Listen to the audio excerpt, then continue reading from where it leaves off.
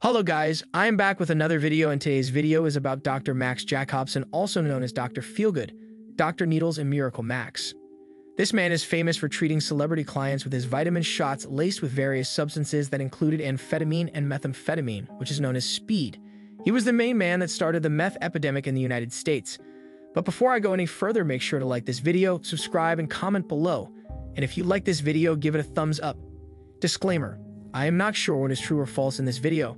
I just find the information about a celebrity and make videos. This is not a biography channel, and it is just for entertainment purposes only. Please do not take any information from this video as factual. Thanks. Dr. Jacobson was born in Germany on July 3, 1900, and his parents were Jewish.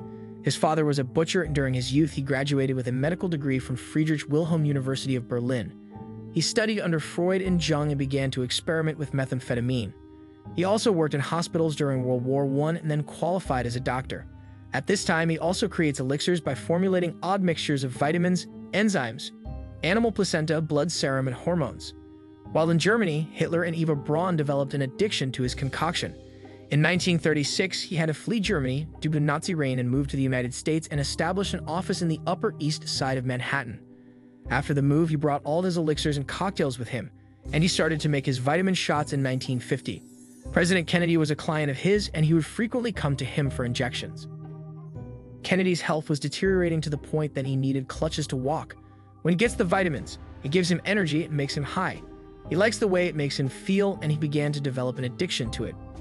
Dr. Jacobson will accompany him on several occasions, for example, when he had a submit meeting with Soviet Premier Nikita Khrushchev.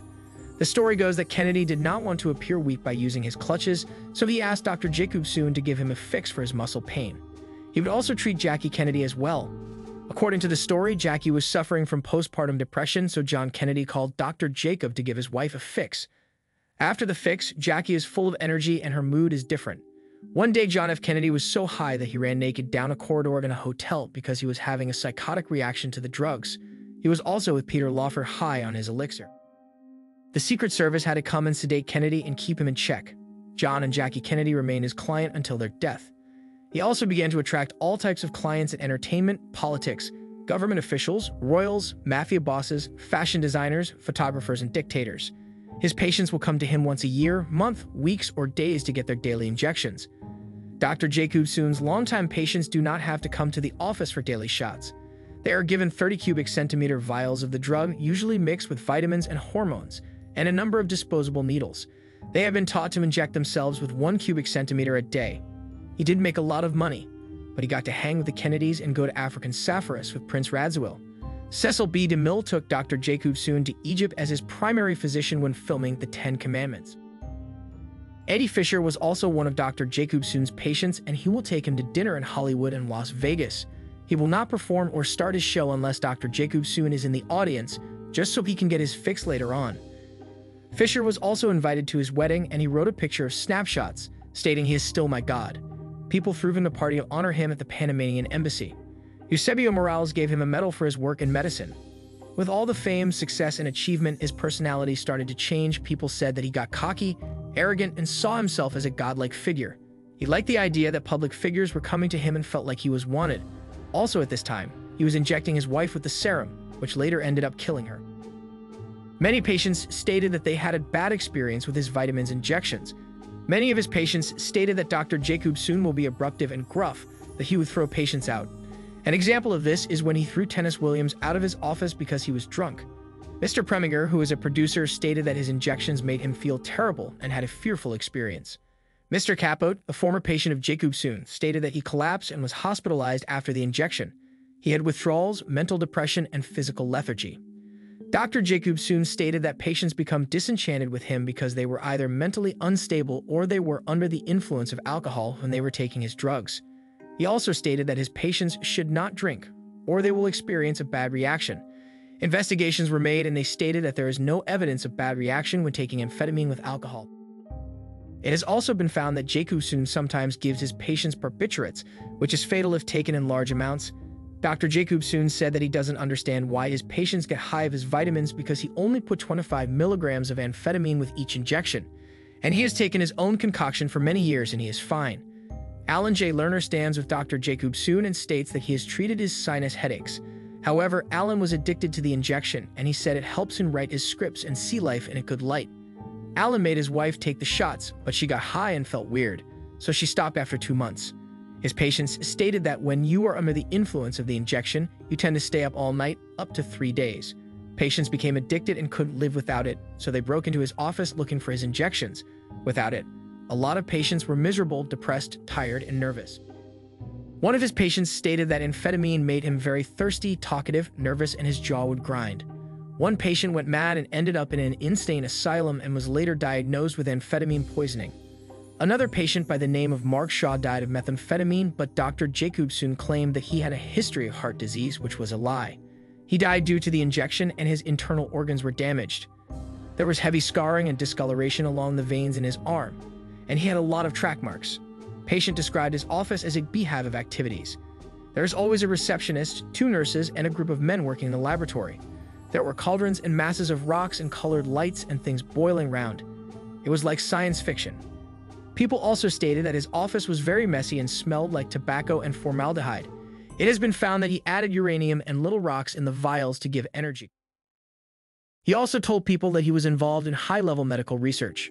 The congressional record shows, for example, that Dr. Jacobson told the committee that he makes his medications using ultrasonic bombardment and a strong magnetic field and the ability of certain minerals and precious stones to retain fluorescence.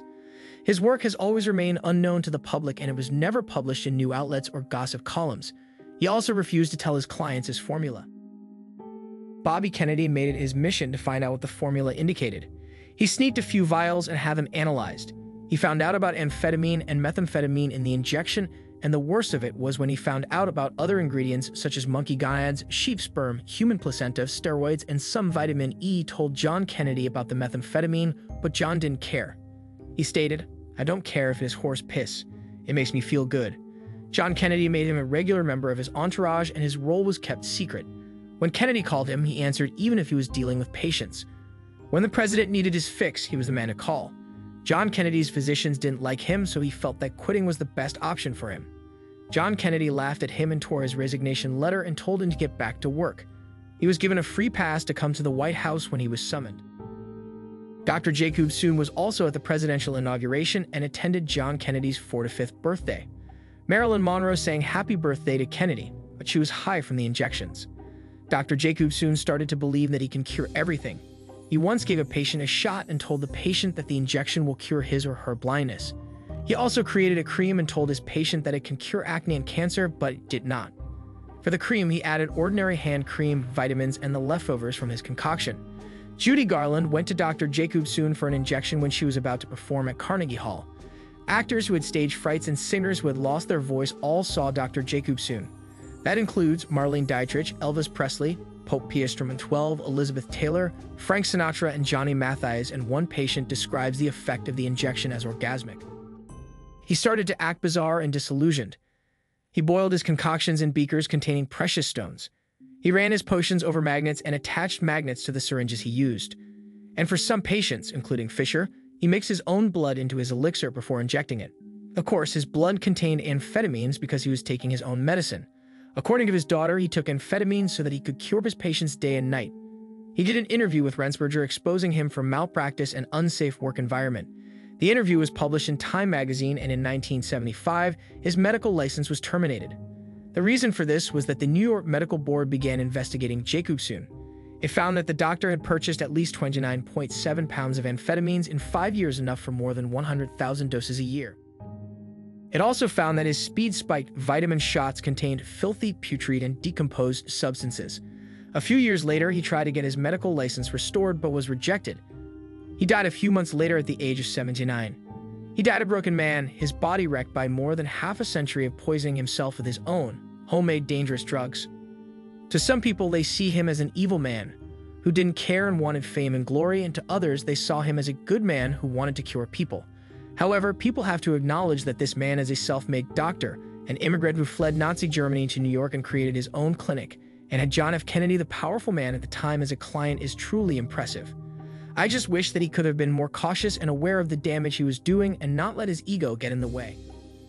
There are 2 books called the Dr. Feelgood Casebook, Max Jacobson, Einstein or Frankenstein, and Dr. Feelgood, The shocking story of the doctor who may have changed history by treating and drugging JFK, Marilyn, Elvis, and other prominent figures, both books written by Richard Lertzman and William Burns.